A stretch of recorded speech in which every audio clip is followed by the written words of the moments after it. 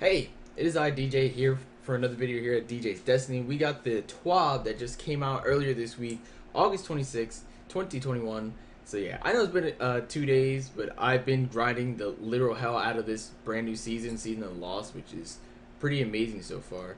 So I actually skimmed through the TWAB the first time, but I actually want to sit down and go through it and see what they're talking about, because I have the general gist of it, but I wanted to really look at, what direction they're going with Void 3.0. Spoiler alert, that's what the TWAB's about. Void 3.0 and some of the other changes that they are making to the future, really. Because Witch Queen just got announced this week, and man, I'm going crazy. Literally a great time. So let's just jump right into it. I'm going to scroll down. Trial stuff, we'll talk about trials later. Bungie Foundation, get your emblem, donate, all that good stuff. Into the Void. So we're gonna go straight into business. So through Tuesday's reveal, we watched and reacted to the Witch Queen, Season of the Lost, and the 30th anniversary. Part of those reactions were on subject like subclasses and stasis aspects and fragments. I feel before we move forward, we should rip off a few bandages. So there will be no darkness subclasses with Witch Queen or through year 5. We made a call to refocus ourselves on the light subclass this year. As you see below, this doesn't just mean a port, but also new and exciting stuff. There's no new stasis aspects and fragments arriving along Season of the Lost. Similar to above, we wanted to focus on different initiatives instead of adding more stasis. We feel like the subclass build rarity is in a good spot and was likely to benefit from tuning changes more than new stuff. To that end, we prioritize the Season of the Lost balance patch and another patch you'll hear about debuting with the... So yeah, there's no new aspects. So darkness, the darkness subclass, stasis, is going to be on a bit of a back burner for an entire year, which honestly, thank God. Stasis on Titan and Warlock has been a lot less problematic, and you don't see it as often. But that hunter stasis, that's my biased opinion, is still pretty strong. So what do you guys think? What do you guys think about there not being any focus on the darkness for a year and them focusing more on the light subclasses? Because me personally, I love the new change. So the new changes that they've already implemented, like for example, the new rally barricade for Titans, super fun. Vex Sunspot Titan is kind of dumb. Honestly, you do a lot of damage for no reason. But definitely the new changes that they made to Arc on Warlock, it's extremely fun. Especially bottom tree Warlock, you just start moving at the speed of sound, and they can't really catch up to you or stop you. But that's also great, and especially I've enjoyed the hunter change for top tree arc, because I've been playing all 3 classes this week, and even though for hunters they only extended the duration of deadly hit, it's still a nice quality of life change. It's like they care a bit more. There's obviously there's more stuff to test, but this is honestly a step in the right direction. And when we get to it later on in Void 3.0, like the start of Void 3.0, you'll see like where they, because I'm also interested in what they want to specifically do with it. I have a general gist, but again, I only skimmed through this the first time, so let's just keep going. Alright, so Combat Reforged. Today you're going to get a quick tease on a feature we're calling Void 3.0, a new interpretation of the Void subclass and fantasies. In the coming weeks, you'll hear about changes we're making to how players regenerate ability energy and how those changes are going to affect PvE and PvP with our 30th anniversary release. So I'm assuming, right, that Void 3.0 is coming out with the 30th anniversary, which is going to be in December. So we still have like 4 months before we actually get to play with the stuff. So a lot of this is just, this is what we're looking to do, all that. Alright, cool. A few examples of the change in the pipe: a reduction to how many one-shot kill abilities are available in Crucible and Shifting, super energy regeneration so that players are rewarded for participating in combat versus waiting for a timer. Oh, that's nice. That's oh, I'm sitting here thinking of one shot kill abilities. So man, because this is interesting, right? Because that would mean that handheld supernova, the Nova Warp melee ability, might get changed for Void 3.0, which honestly I love handheld supernova. It's great, but also maybe it should get changed because you gotta remember for before they nerfed handheld supernova in Forsaken, like Forsaken meta, for a very long time, Nova Warp was it. It wasn't even for the super; it was just for handheld because it just hurt a lot. And then they nerfed it, and they're bringing it. They're slowly bringing it back up to where it used to be, uh, which I personally think is a good idea. You know, there as the game shifts and changes, you gotta update stuff. So things that were pretty strong back in the day might not be as strong now in a different environment, different meta, especially with these maps. These maps are trash, especially in PvP. These maps are garbage. A lot of them are. So why not bring back handheld supernova? I'm with it. Okay. Later in year 5, we hope to share more information on an initiative the team is discussing internally right now, making ammo regeneration a more deterministic and consistently paced experience across all activities. Oh, okay. So just yeah, no, I see what they're talking about. They're looking to work on ammo regen that seems consistent and like a reason for you wanting to have the ammo regen in the game. I hope that we're describing here paints a clear picture. The game is evolving for the better. Yeah, no, 100%. So I'm not gonna read this. I don't care about this. But like I was just saying, the game is evolving to be a more modern game. Like we're not playing the same vanilla Destiny 2, although there are some people that would like to. We're not playing vanilla D2 anymore. So you got to make changes for a more modern world, modern game space, and that's a reason why subclasses or an entire subclass gets reworked. So let's get started. Void 3.0. A Brave New World. As you saw in the reveal, we're going to be doing serious revamps to the existing light subclasses in Destiny 2. Our Void Solar and Arc subclasses and damage types have been with Destiny from the very beginning. In fact, some player fantasies and mechanics in Destiny 2 today are the same that debuted in D1 back in 2014. And while we've had refreshes in 2017 and 2018, Destiny 2 Forsaken, these subclasses in some cases have been left behind by the new power bar and build crafting goals of the game. To help solve the problem, we're going to take these subclasses back to the shop, retrofit, remix, and reinterpret the gameplay fantasies and mechanics by integrating them into a modern subclass experience. See, that's exactly what I just said.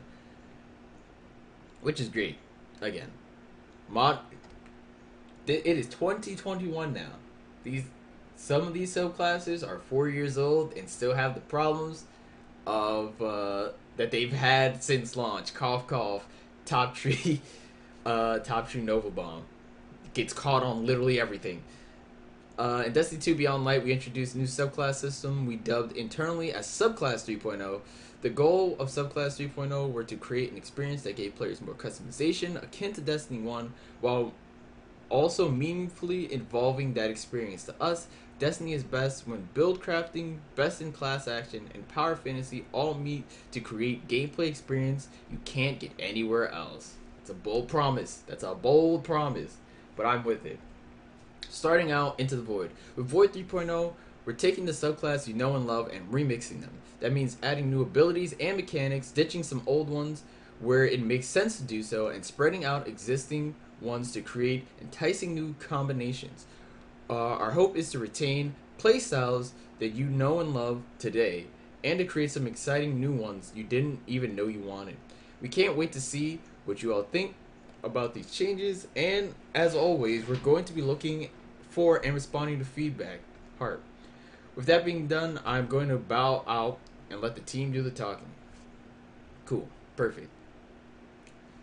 So the new shape. All right. Cool. This is exactly what we need to see. So to paint a new picture of how we're approaching Void 3.0 rework, here's our main goals. Preserve the strong existing power fantasies of Void. We want to focus on what makes the damage type fun to use and give it a cohesive identity that can be felt throughout the subclass, while also adding sweet new toys that feel like a natural extension of your Void powers. That's what I like to hear. As a Void main on Warlock, that's what I like to hear. I'm both I'll be honest with you. Just from reading so far, I'm both excited and terrified because I don't know exactly where it's gonna go, and hopefully it's. They're promising that it'll go for the better, and usually they've been good on their promises, especially recently. So we shall see. I just want to put that out there.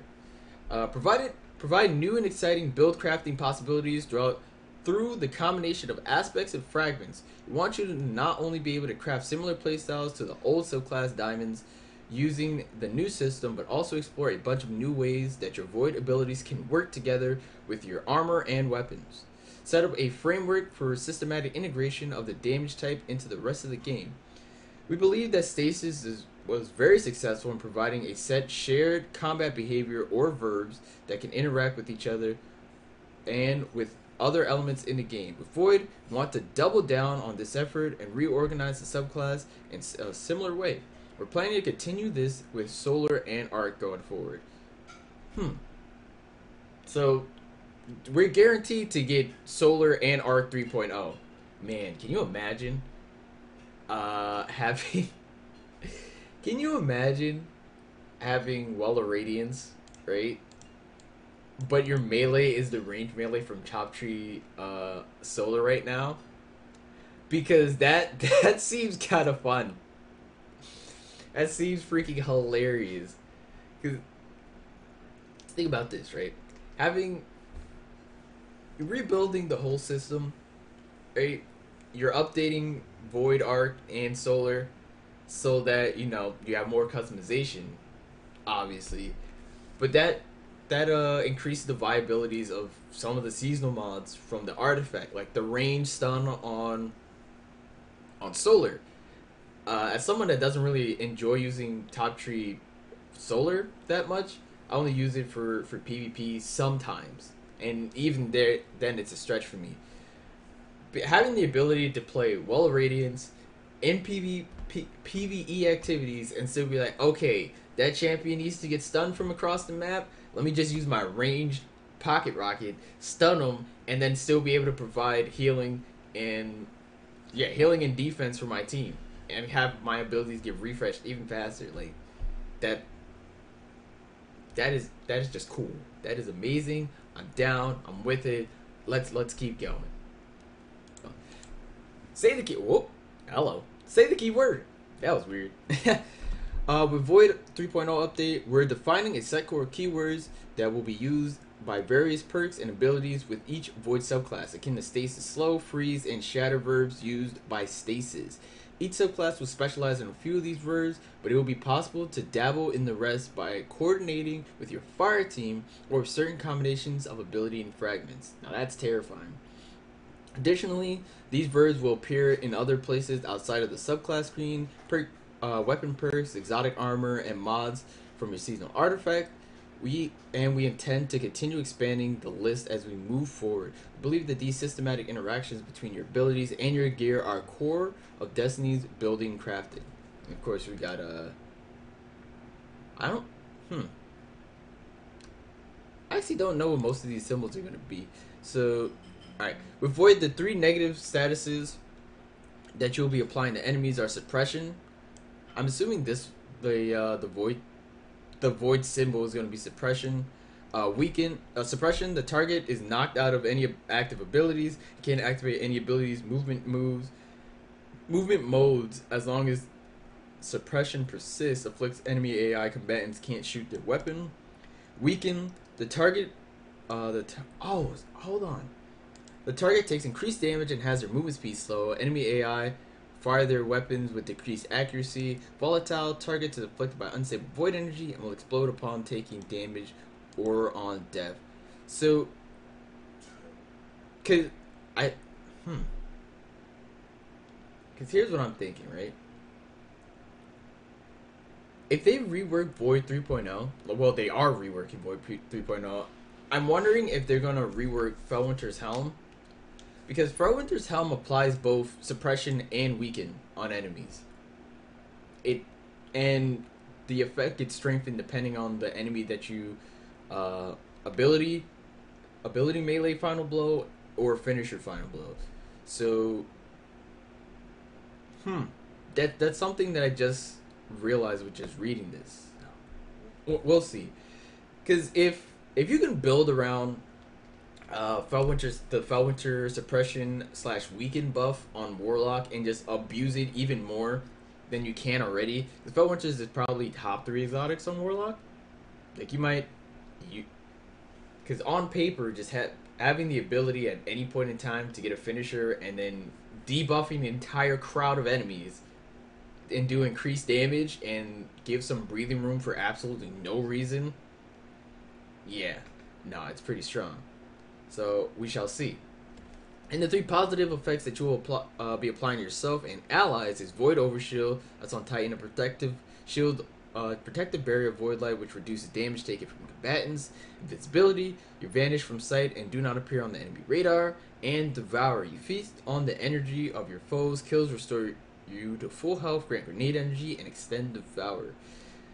These verbs should be familiar to veteran players, but now exist in new, broader, systematic framework that will allow us to consistently spread the behaviors across the game, where previously they mostly existed in their own siloed off subclasses. Oh yeah, and then I know exactly what the part this is. So we'll get to it because they definitely do mention it, and it's something I definitely want to talk about. So to close this section out, here's a preview of some of the new and updated abilities that you'll be able to play with once Void 3.0 drops. Night Stalker, Hunter, Shadow Shot, Mobius Quiver, which is bottom tree, fire 2 volleys of 3 void arrows in a cone which seek out enemies and spawn void anchors on impact.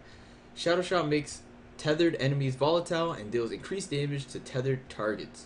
Cool. One of the main usability points of the current iteration of Mobius Quiver is having to press the super button input a bunch of times with each arrow individually, which is cumbersome and takes a lot of time, and often results in players drifting away that they didn't intend to be, drifting somewhere they didn't intend to be, off the side of a cliff. As a totally hypothetical example, by firing multiple arrows at once, it should be able to a lot easier to blanket an area with traps in preparation for a fight, or burst damage on a boss. So let's see, 2 volleys of 3 arrows, so that's 6 arrows in a cone. I'm assuming like you jump up in the air, shoot once, 3 arrows land, because it says tracking. Tether enemies that spawn void arrow that seek out enemies and spawn void anchors on impact. So you just jump in, shoot 3, then you still have time in your super and you shoot the other 3. Alright, cool. Easy. So yeah, no, Void on Void Hunter, definitely Mobius Quiver is the weakest. It's not really useful because just top tree tether is just stronger, invis is stronger, and then middle tree void is the most used for PvP because you can go invis and you get damage mitigation. It's crazy. So Stylus Executioner from middle tree, and then this is what they're reworking it to be on a broader scale.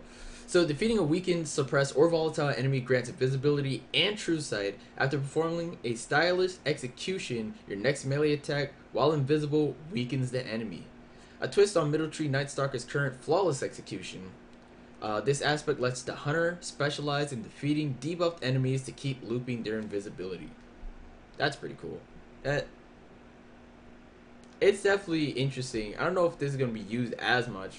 Again, I would have to, when it comes out, we just have to see. But it's definitely a good change in the right direction. It's just making things a lot more broader because you never know what will click for you as a player. So if you want to use Stylus Executioner, let's go do it. So Sentinel Titan, Overwatch, Aspect. So cast a Void Empowered Barricade to grant an Overshield to yourself and nearby allies. The Empowered Barricade slowly regenerates the Void Overshield of allies bunkering behind it. You want players to be able to lean into the Sentinel fantasy of being able to frontline protector for your team. So Overwatch is a powerful tool for setting up prior to an encounter and providing a safe haven to fall back to when things get spicy. See, now, if Overwatch applied to just barricade and not the full wall barricade, that's gonna be insane. Cause I can just imagine how Overwatch in Crucible, like you set up, you get to an area first, you lock it down, hit the barricade button, and then you and your two other teammates get an overshield, and then anybody that comes around the corner is like, "Hey, yo, Nani TF," and it's like, "Nah, we don't want the smoke," because the three of you have overshields, and if one of you get low, you can just back up into the barricade and just like, "Yup, healing." Well, not healing, regen overshield. So we got the Titan Toss projectile melee, as they should. Hurry shield towards an enemy. The shield can ricochet off enemy and surfaces, grant you a chunk of void overshield to each enemy. Man, that sounds super toxic. That sounds extremely toxic because it's gonna have a crazy amount of tracking on it. I can already tell. Anyway, you get an overshield for every enemy it hits. We want to give Titans more options when it comes to projectile melee. Shield Toss is a great choice for aggressively pushing forward into groups of enemies, softening them up and giving you extra staying power. Yup, that sounds toxic. Anyway, so we got a Voidwalker Warlock, Pocket Singularity. Another. Oh yeah, no, this is the one that we saw in the Witch Queen trailer. Which is like it's kind of like the ball that similar to Middle Tree Arc has, but alright, so Pocket Singularity, Voidwalker Warlock, projectile melee, launch a tracking unstable ball of void energy that detonates when it nears an enemy, pushing targets away from the blast and making them volatile. Oh wait, nah, you just can't do that. What? Designed as an anti-dive tool and a way to push enemies out of cover. With careful placement, it's possible and incredibly satisfying to boop enemies up into the air and pop their volatile. Oh, because volatile is the effect. Yeah, no, pop their volatile with a well-placed headshot before they hit the ground. That does sound fun. Man, being a warlock is so cool. I love being warlocks. Child of Old Gods Aspect. Cast your rift to summon a sentinel black hole which hovers at your side, waiting for a target. It will launch itself at enemies and begin to siphon their energy and weaken them, refunding their life force back to you as either grenade and melee energy if you're using healing rift, or health if you're using empowering rift.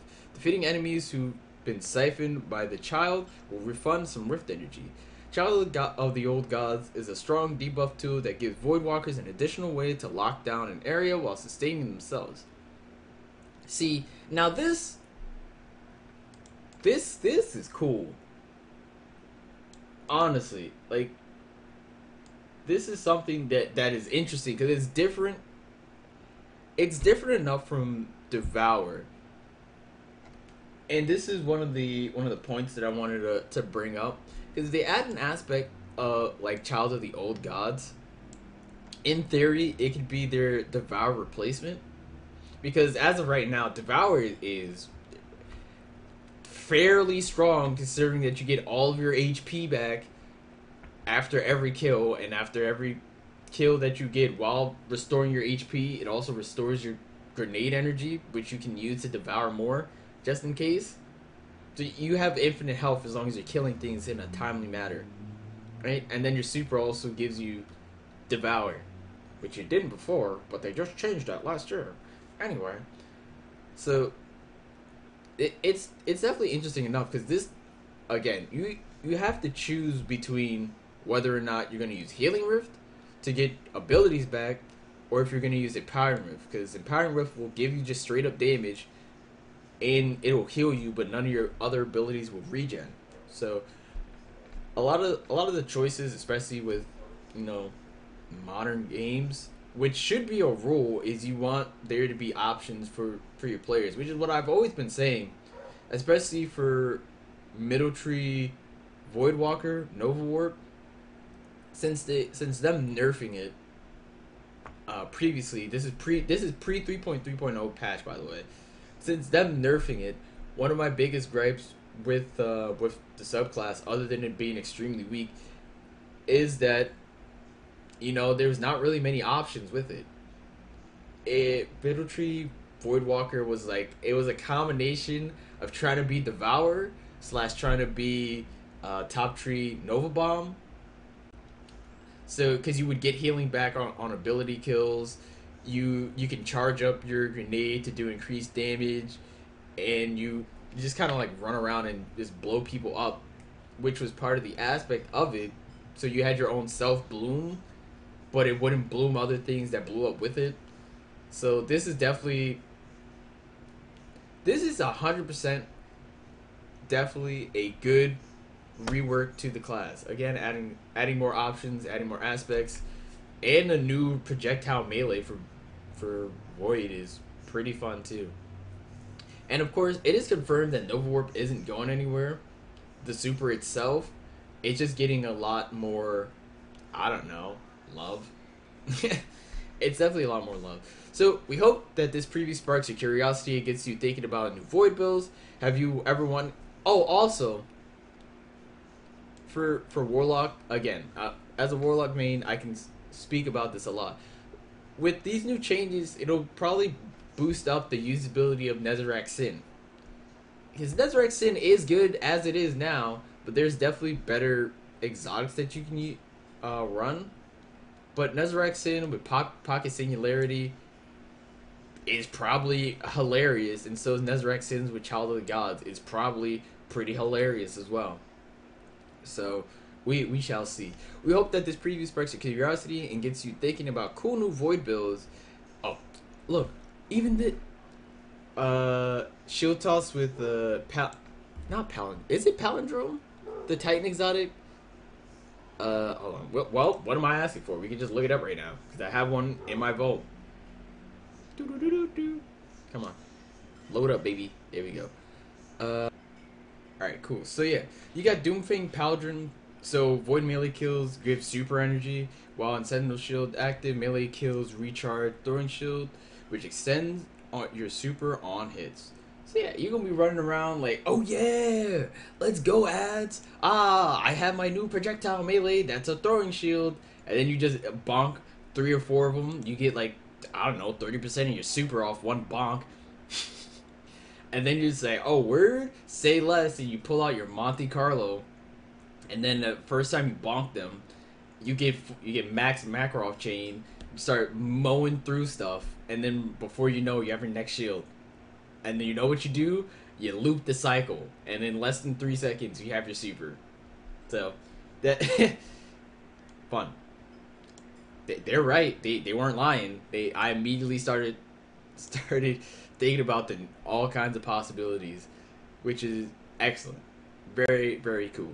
So that's pretty much it for me going through Void 3.0. You know, let me know what you think about the changes to Void 3.0.